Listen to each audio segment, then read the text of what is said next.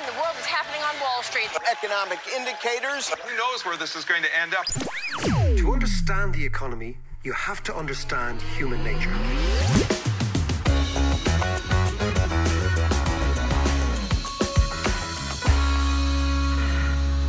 Welcome to the podcast. The nature of this podcast, the purpose of this podcast is to make economics as accessible and as interesting and take the complication out of economics as possible. I've always believed that economics is far too important to be left to economists, actually. And because economics, when you really strip it down, is the business of your everyday life, it is important for all of us.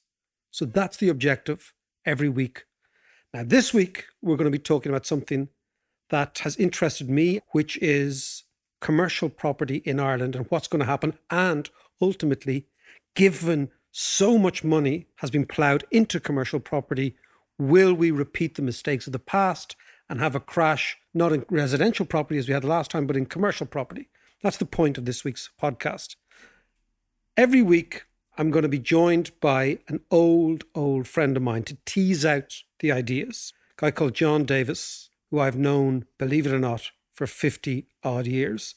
John, how are you ahead? Very good. How are you? I'm in good form. How was your week? My week was grand, except for the fact that I actually went to the dentist, and at our vintage, John, we getting teeth pulled out, which is kind of shocking. Yeah. It's actually part of the awful aging process. But I went with a gammy gum, and your man discussed at a distance the notion of oral hygiene, which I thought was unpleasant in itself. And he said, basically, we're going to yank out your wisdom tooth. So my week hasn't been fantastic. Right. I'm scared of the dentist. I just shit scared. I'm shit scared. And the worst thing about getting a tooth pulled, and it's going to have to be on Thursday, it's like old school. It's like medieval. It hasn't changed. The pliers. They just yank it out. Like it's just to put her pliers around the thing and out you go. So I said to him, what's the story? He said, you'll feel fine after a while. But he said, you will look as if you've gone a few rounds in the octagon with McGregor. So I intend looking pretty swanky this weekend. But before we get into this, I also want to talk about who is also in the room. It's going to help us with this week's edition and hopefully other editions if I can drag him back from England. Just in the door from London is Finn McLaughlin. Finn McLaughlin has been working with me for the last 5, maybe 6 years, since his father emailed me. I'd done a bit of work with his dad, and his dad emailed me about 6 years ago, said, I've got a young fellow who wants to do economics and he needs a steer, or he needs a start. It was like old school Irish thing. It was like turning up in Cricklewood with yourself, give us a start. So I gave Finn a start, and he's gone on to great things, which is amazing, which is fantastic. Finn, how are you, man? Yeah, not too bad. Put a few quotation marks around great things, but yeah, all good. Tell me, how's it over there in London? How are the Brits? Yeah, sure. Are they all upset about Brexit? Yeah, sure. I had my flight booked for the 12th, hoping the whole thing would go ahead and they wouldn't let me back in, but they've delayed it again. They've delayed it. Well, listen, so myself and John are going to be nattering as two old mates. Finn is going to draw us back and say, what does that mean? What's the story here? He's going to correct us. He's going to correct us, exactly. Gently, exactly. Gently. So listen, let's kick on. Before we begin, I want to just mention that this episode is brought to you thanks to our Patreon supporters. And to help support the content, and perhaps more importantly, to unlock exclusive comment and scenes and footage and episodes, please consider becoming a patron at patreon.com/David McWilliams. So, Mark, in all your dentistry and all the rest, what were you writing about this week? Well, I tell you what I was writing about, John. I went to Belfast last Wednesday to give a talk. Kind of interesting when you're giving a talk on Brexit to the Belfast business community, who are, to a man, I suspect, unionists. And so it's a little chastening when you go in initially and you're trying to befriend them all. But as you know, my missus is from Belfast, so I know the tribe. But when you get the train out of Connolly to Belfast, very quickly, the city opens up in front of you or behind you, because I'm one of these odd weirdos who likes to sit on the seat which is the opposite direction to the way the train is going, which is unusual because most people... could say an awful lot about you, Mac. It probably does. Well, if there are any psychoanalysts or bloodthirsty killers listening, you might actually tell me what the hell it's all about. But anyway, what it does allow you to see what's going on behind you. And what you see in Dublin is this extraordinary concentration of cranes in a very, very small area, north inner city, south inner city, more or less around the docks. And those sort of things worry me. So the article was sparked by that vision, and the article is about commercial property, as in, commercial property, place offices for rent. And are we in a commercial property bubble? If we are, will that burst? If it bursts, what does that mean? Is it going to be like the last time? Is it going to be different? So that's what the article is all about. And of course, everybody in Ireland, this is the important thing, everybody in Ireland, from the government, the estate agents, from the banks, are all telling you, don't worry, it'll be all grand. Yeah, you see, I've been listening to them and going, I know nothing about the commercial property market, but I found the article really interesting, but I was a bit confused by a few things, such as things like, I see lots of cranes too. I see lots of cranes, and cranes mean there's lots of investment, there's lots of work going on, lots of employment, lots of tax revenue, etc., etc. So I would have thought it was a good thing, but you're saying that you're worried about it. So should I be worried? And then the other thing is like I don't own or I'm not invested in any commercial property, but I do have my house, and I know what happened the last time, and we all got stung. So if there is a commercial property crash, how will that be different? What will that look like? And will that affect me in any sort of way? Well, these are two really, really interesting takes. One is the idea that you see cranes and see one thing, and I see cranes and see another thing. Yeah. And then that's the first question. We all see cranes now. We all see cranes, exactly. Clarify, Oh, by the way, listener, just so you know, that Finn actually researches these articles. He does all the hard work. He crunches all the numbers, comes up with all the data. We're a heavily data-driven organisation here now with Williams Inc. Williams Inc. Start attack Finn. But John, I do want to make a point, and it's very important, and it'll hold for the entire podcast, is that I believe the key to understanding economics is understanding the idea that economics is counterintuitive. What seems to be right is regularly wrong, and what seems to be wrong is regularly right. And if intuitively you think, cranes is good, it's employment, it's investment, stuff is going up, the economist says, yeah, that's all good. However, I see something else. I see overinvestment. I see too many cranes. I see too much money in the wrong place. And I see beyond that corner, what happens if that all wobbles? Who picks up the tab? Last time we picked up the tab. Yeah, well, this time that's what we're all worried about. Precisely. And I think most people listening to the podcast are worried. It's like, I don't own a Google building, so what do I care? If Google goes up or down. However, your point is right. And what it comes down to, and we're going to get onto it, is the fact that in Ireland, the buyer of last resort, i.e. the last sucker who buys the glittering project, tends to be the Irish pension fund, which everybody listening to, or lots of people listening to, will have a stake in. Your pension fund. So what will happen is that pension fund will come and say, oh, we've got this great product, and this product is commercial property, and it's got no risk. And basically what it's doing is that they raise the money from you. The pension fund owners go to whoever owns that building and says, we'll buy it off you. And suddenly now the speculator who got in early is out and has made his money, and the risk is given to the average Joe. And then if it crashes, you know what's going to happen? The people will say, oh, the value of your pension could go up or down. Yeah. And previous performance is no guarantee of future performance, and your pension suffers. So let's keep those in mind. Yeah. And let's get into there's a few things I want to ask you about. For a start, you mentioned something called a shadow bank. What the fuck is a shadow bank? What is it? Who are they? You don't want to hang out. You don't want to go drink with the shadow bank, okay? You don't want to, okay, I'll tell you. Well, let me, before I get to that, let me put a frame on the article. So I see all these cranes. I look at it and I think, hold on a second. Is there too much money going into the same place, maybe the wrong place at the same time? Then I think, okay, maybe there is. Then I think, okay, if there's so much money, where is it coming from? Because money has to come from somewhere. Yeah. And the interesting thing is when prices rise, it means that lots of money is going into that area. So in the past in Ireland, when money went into commercial property or residential property, it came from the Irish banks. This time it's not coming from the Irish banks. It's coming from a different creature. A creature that has really emerged since 2008 in Ireland, called the shadow bank.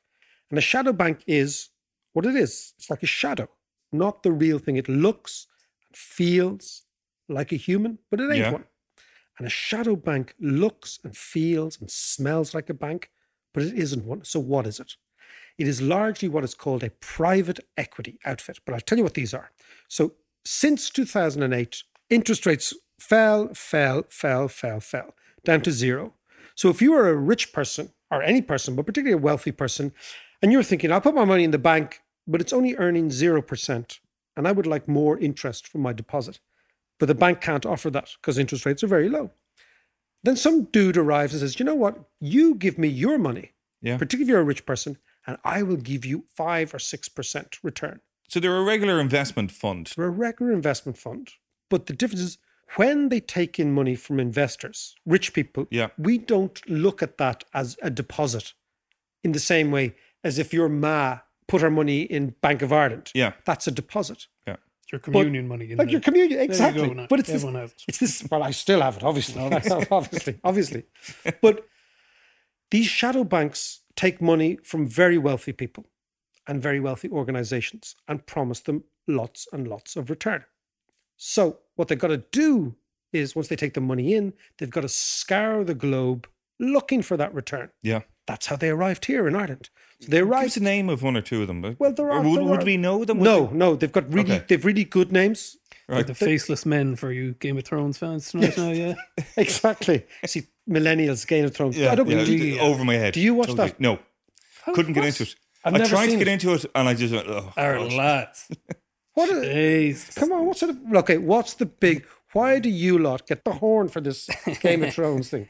It's not just us lot now, sorry. It's the biggest television series history, period. But when you're meant to be out drinking and riding and having a laugh, you're watching telly. You know, what's going on? Generational change. Yeah, we've missed something. We've missed something. Do you know what it is? I can't put my finger on it. Listen, let's get back to the Game of Thrones, but the idea to the shadow banks, right? So the shadow banks have, as I said, great names. They're usually enhanced something or other because enhanced is kind of good. Yeah. It's better than non-enhanced, but they're usually growth fund because growth is good. It's better than no growth. Right? Yeah. Big, high increase. And they usually have names you'll notice after Greek gods like Zeus, Magellan. They're always good on they're good at discovery, the Columbus Fund, whatever, right? Right, yeah. Okay. But the point is they take people's money and they look for what they call yield for the return. This is how they arrived in Ireland. And they are the people who bought up and are still buying up most of Dublin's commercial property. So what they do is they give money to a developer, usually an old school Celtic Tiger developer. He pretends that he is fronting the development, which is why you hear, Johnny Ronan or something's big development. He doesn't have any money, right? Yeah. He's fronting from somebody else, okay? The people he's fronting for basically say, build us that thing. And then what we will do is we will go to one of the great Dublin estate agents, such as they are, and they will find us a good client. So let's say that client is eBay or Google. Yeah. So that's a very good, what they call covenant, right? It's a good thing to have. And basically what happens is the international money comes in, it buys the Irish property. The Irish property's valuation is validated by the amount of rent they can get. They get the rent from what's called a AAA customer, like a Google or something like that, and they're away. And what basically happens is that pushes up the price of the development because the rent is very, very high. And now what you see is rent in Dublin in those new developments is just shy of 700 euros a square metre. That makes Dublin, after London and Paris, the most expensive city in Europe. Wow. Just to give you the figure on that. So since 2015, that's up 22%. And Since 2015, yeah. Yeah. So where's someone like a Barcelona, a great city like that? Sure. So Barcelona's up 18% since 2015. We'll compare that to Paris, 12%. And what's the actual figure? Like if you go into Barcelona... Sure. So prime office rent, euro per square metre in Barcelona is 270 euro. And it's 700 in Ireland. It's 673, according to the latest figures I have here. Wow. Okay. So the shadow banks are things that look and smell like banks, but they aren't banks. Yeah. And the question then we have is that A, how will they behave in the context of a crash? B, who's going to get burned? And C, how does all this suggest that there's a bubble? Now, the reason I think that there's a bubble is because every market, whether it's the market for tulips or the residential market last time around in Ireland, or the market for second apartments, or whatever, once it begins to take off, once prices begin to rise, it becomes more an exercise in group psychology than in economics. And by that, I mean, the really interesting thing about humans is we're incredibly social animals. Yeah. And we're unbelievably suggestible, right? We're a bit like sort of talkative chimps. That's the way I look at us, right? That we're actually like chimpanzees. We all talk and talk and talk together, right? And what happens in a market is that it becomes, when lots and lots of people start to make money, the major drug in the market is higher prices. That's the drug that attracts everybody in. Prices keep going up. And then it becomes a bit like a group trip that everybody's dropped together and everybody comes up at the same time and nobody can really wreck the buzz. So it's the same for professional investors or for Joe Public, right? And what has happened in Ireland, I think, is that we're back to where we were in about 2006, 2005 in the residential, that everyone says you can't lose in this market. So prices go up, and as prices go up and up, it attracts and coaxes more and more people into this market. God forbid you don't get on the ladder. God, all that stuff. Like getting on the ladder is exactly what we talk about in Ireland for average people, but don't think the average person is different to these guys. That's the interesting thing. Right. The insight that I got from working in financial markets years ago is that they're the same as everyone else.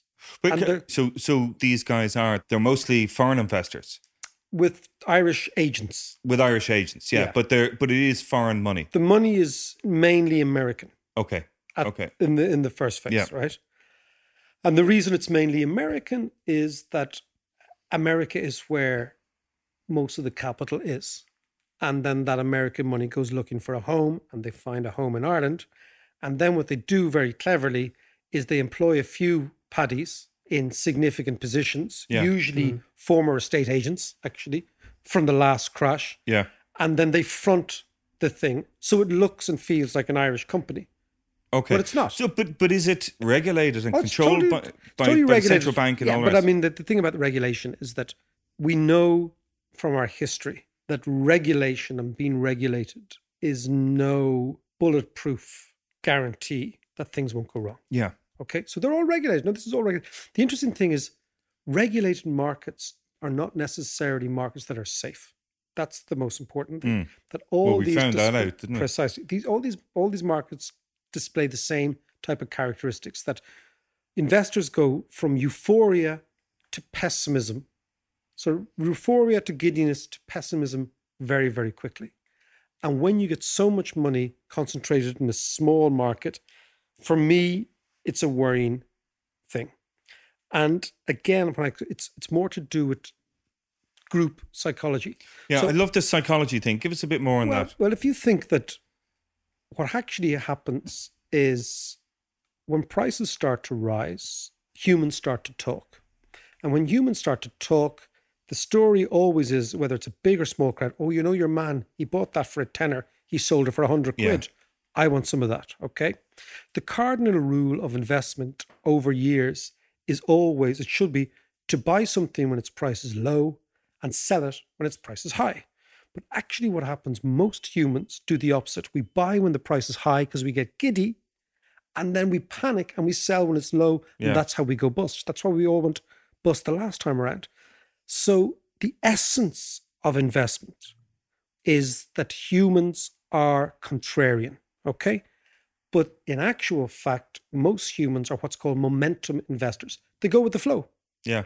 And we're seeing exactly that in the Irish. It's the fear of missing out. Yeah. FOMO. Exactly, yeah. Exactly. It's like we had the Grand National there a few weeks ago. How did you get And, it on? I you know, everyone is, I got a bet on this one, I've got a tenner on this, got a fiver on that. I know nothing about horses. The experts But I come was out. there. Yeah. I was at the bookie's window going, tenner on that, tenner on the nose. You are the know, man and I the bookie wants to see. Yeah. As if we're not absolutely. betting on the funny names. Yeah. So let's try and make sense of it all. You have evidence of massive investments stroke speculation in a very narrow market called the Dublin commercial property market. This is evidenced by the Irish Times Crane Index. But today we got another piece of information which I think should make us all a little bit more worried, which is a REIT, a thing called Hibernian REIT. Now, a REIT sounds like jargon. What it is, it's a fund that invests exclusively in property. So these people are the experts. And this morning, they announced that they were getting out. So when the biggest player is getting out, it's telling you something that they know something, or they fear something that the rest doesn't fear. Yeah. And of course, this is the thing that really angers me. Who are they going to sell to get out? They're going to sell to Irish pension funds. So your doctors, your cops, your nurses, all these people who work in the public sector, all these people who work in the private sector, pay over their money to pension funds, okay, are now possibly at risk of this crash. And you know what's going to happen? Nothing. Because if there is a crash, they'll say, oh, well, we told you it could have gone up. We told you it could have gone down. So that makes me cross. And the reason that I feel we should worry is because of this greed and fear pendulum, which dictates markets. And then finally, the final point is why we should worry is because if you look at the international economy, okay, the international economy has been on a 10-year upswing. It's now very clear the United States is probably coming towards the end of that upswing. What happens is this money is American-based. What happens when the American economy turns down or goes into recession is all sorts of companies go bust. Not so much they go bust, but they need capital. Yeah. There's a big capital call from America. That means a massive sucking sound all around the world as American capital goes home to fix its own balance sheet. And where are they going to sell? They're going to sell in the most exposed regions like Dublin. But who are they going to sell it to? But this is my point. This is my point. At the moment, they are gradually laying off risk all the time to Irish property. So in conclusion, an Irish property crash 10 years ago, that happened because Irish investors were heavily leveraged on Irish property, financed by Irish banks, could well happen now where Irish investors, as in pension funds, are heavily leveraged in Irish pension funds, having bought out the original speculators who are now back safely in the United States. Right. Jesus, Mary. So let me ask you then, Mac, down the road is BlackRock. And there's a lot of building going on in BlackRock. And the one thing that really confuses me about a lot of the building that's going on is BlackRock is building a new shopping centre of all things. And this is at a time where you can't ignore the fact that the increase in online shopping is enormous, particularly over the last, and it's growing exponentially. Why are people buying shopping centres or building shopping centres of all things? Well, that's a very good point. And obviously this comes from the fact that, again, listener, John drinks in a very weird boozer down in Blackrock. But anyway, let's go to BlackRock. Two things are interesting about this. One is that being pimped around the town in Dublin at the moment is a product which is, again, a pension product saying, come and invest in the BlackRock shopping centre, prime real estate, yada, yada, yada, yada. Again, what we're looking at is risk being laid off from the original developer to the Irish punter. It's all a process of laying off risk. And the person who wins is the person who lays off the risk at the right time. The second point, I think, is the more general point, which is, should in a normal functioning economy, high street shopping centres be a premium product when people are shopping online in greater numbers? Absolutely. My own sense is no, they shouldn't be. But, and this is the nub of the issue, there is so much totemic obsession with land in this fucking country that what you have is something that doesn't make sense from the back of the pub, common sense, slightly stoned common sense, but common sense, another view, is morphed into a must-have pension product by regulation, by manipulation, and by the fact that there are agents selling this stuff all the time.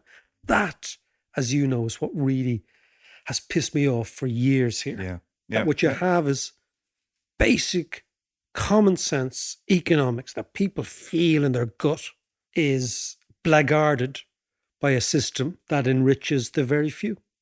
Well, it is kind of driven as well, I suppose, by the fact that economics is one of those things that we all have a loose grasp of. And as you say, it's, as you started off saying, that it is counterintuitive. So maybe a lot of us don't get that. And so therefore we're laid open to the advice of brokers, etc., telling us this is a good deal, this is a good investment. So you kind of go, well, I'm not really sure what I'm talking about. They seem to know what they're talking about. I'll go with them. Well, I think you've captured two things. One is the essence of why I think doing a podcast is a good idea on economics, is that hopefully if people listen, they'll think, oh, do you know what? Maybe it's not like this. Maybe these people are wrong. Maybe there's another way of looking at it. Second thing is, I've always felt that economics now, in the early 21st century, looks and feels like the medieval church. That the economists, so in the medieval church, they used to speak Latin to the punters, right? Because of Charlemagne. You're made Charlemagne, and don't you start in your bleeding Charlemagne. We'll come back to the wild. But you know what I mean? So the priest would say to the punters, look, the mass is going to be in Latin. You don't have to learn Latin, because I learn Latin and I can understand Latin and I have a direct line to God. Yeah. Okay? Yeah. And I'm going to speak to God, and all you got to do is put a few coppers in the plate at the end of the week. All will be kosher. Well, maybe not kosher, wrong religion, but all will be fine, right? Economists sometimes, it feels to me, play the role of the medieval priest. And they say to the punters, and I'm on TV with them every now and then, and on radio, and they say, don't worry, we understand everything. Trust us, everything will be hunky-dory. Yeah. Problem is, last time the average punter trusted the soft landing brigade, what happened? The opposite of what the soft landing brigade said. So my sense is that your question is very valid, and hopefully... Oh, thanks very much. Just we need another Lutheran. That's what we need. we do actually. Come here. Sorry. Finn, Phil. No, just saying a crash course in economic literacy isn't the worst thing in the world. Yeah. No, it's not. It is not. It is not. And hopefully the podcast will go some way. Yeah. Well, come here. Look, to wrap this up and to kind of make sense of it all, is there a silver lining in all of this? Well, there is a silver lining, which is the idea that cheap is good. Cheap land is good. So, for example, if Dublin, Finn gave you the figures a little while ago, if Dublin rents were to go from 670 odd per square metre to Barcelona rents, which I think you said were 250 odd or 350 odd, that's a great thing. That means that the cost of doing business here falls. It means the availability of rent increases. It means you can invest in other things like human capital and ideas and technology and all this stuff. So in my book, cheap land is a great thing, but there's a huge vested interest in Ireland to tell us that expensive land is a great thing. And there's no economic textbook that I know of ever written anywhere that says expensive land is a good thing for a normal economy. Thanks so much for listening to the podcast. Now, if you like our content and you want to support us, please consider becoming a patron at patreon.com/David McWilliams. If you become a patron, you can unlock all sorts of interesting new content, interviews I'm going to be doing, ticket giveaways for those interviews, those conversations with really interesting people, experiences that you can't get anywhere else.